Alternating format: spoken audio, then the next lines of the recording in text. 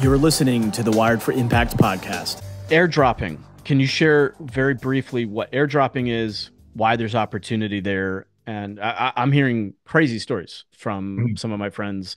The last bull run, this guy just said, like, I just made 100 grand. Like somebody literally just gave me 100 grand. I was like, what? What? How does that work? So, yeah, airdropping. Yeah, Let's talk about that for a second. I'm glad you brought that up because I forgot to mention that in the passive income conversation because it's Mhm. somewhat related to that, but it's a little different. So, airdropping is basically okay. So, you know how we talked about IPO and ICO, which is initial coin offering. Airdropping is an alternative to a project having an ICO. So, with an ICO, there are private sales of tokens, which is actually a big part of the Ethereum gate conspiracy and manipulation was that they had these private sales of the Ethereum token with these big anonymous whales who were able to come in and buy it before their ICO. And the SEC basically gave them a free pass on that, where they didn't with other cryptos. So there was some Mm. collusion.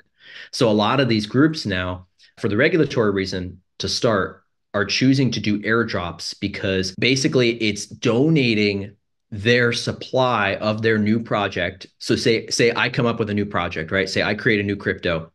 I can ICO it and go through all the regulatory hoops and risks and all the gray area because it's not solidly defined, all the regulations. And so you leave yourself open to a lot of BS, basically.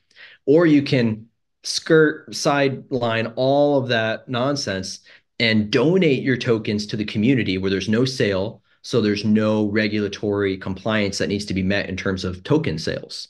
Mm. And so the way it works is that projects will generally donate those tokens to communities of existing projects that they are interested in or think will find their project valuable. So I'll give you an example. Flare token that we were talking about earlier with the Flare networks, they did this with the XRP community. So there was an airdrop for XRP holders where people who held XRP on a certain date, which was like December 2020, I believe it was, however much XRP you held December 2020, you would get a relative amount of these Flare tokens to whatever you had in XRP, certain percentage. And And you have to hold that XRP on a certain wallet or certain exchange or something like that, correct? yeah, in many cases, you have to have it. So if you have it on a wallet, you're always good to go because that's the most sovereign way. If you have your tokens on an exchange, that's where it comes down to the exchange, whether or not they're going to keep those tokens for themselves or if they're going to actually give it to their clients, which pisses a lot of people off when they don't, because like Coinbase was one of those that notoriously did not distribute the Flare airdrop.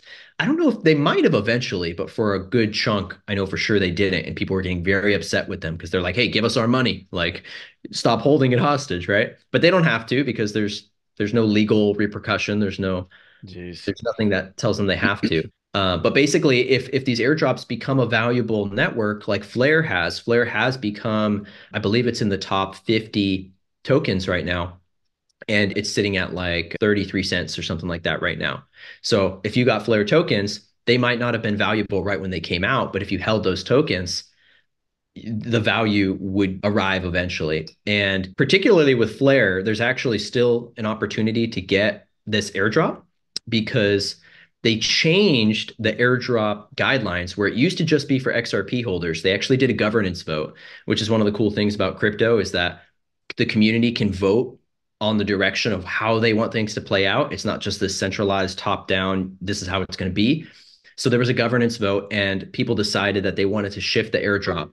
So people who weren't holding XRP at that time could still participate in it at all. And Hmm. so now there's actually still, you can still capitalize on this. And it's one of the biggest passive incomes that we're doing right now in our academy is that there are monthly Flare airdrops for the next 3 years, or now it's 2 years, 3 years total. We're a year in, 2 more years of monthly airdrops where you will get a certain percentage back every month relative to how much you have in Flare. I think right now it's sitting around 4% a month. It was initially 20% when it first started, and it's gradually gone down. But imagine getting 20% back a month in your Mm. token, and at the time, the price was going down because it was inflating basically, but it found its bottom. It's coming back up. And so now everyone who held those tokens through that market are, reaping those rewards. And so this is one of the things, if people join the academy, we can teach them how to do still, take advantage of this and get those airdrops. But then after that 2-year period, supply is fully distributed, it's done, and no more airdrops. So comes down to the different networks, how they do it. Some are just, here's your tokens all at once. Others are, we're going to do it over a year or a couple years. So fascinating, man. It's such an exciting new ecosphere. Thank you for listening to this episode of Wired for Impact. If you're interested in creating and expanding your impact, be sure to visit us online at impactnow.com.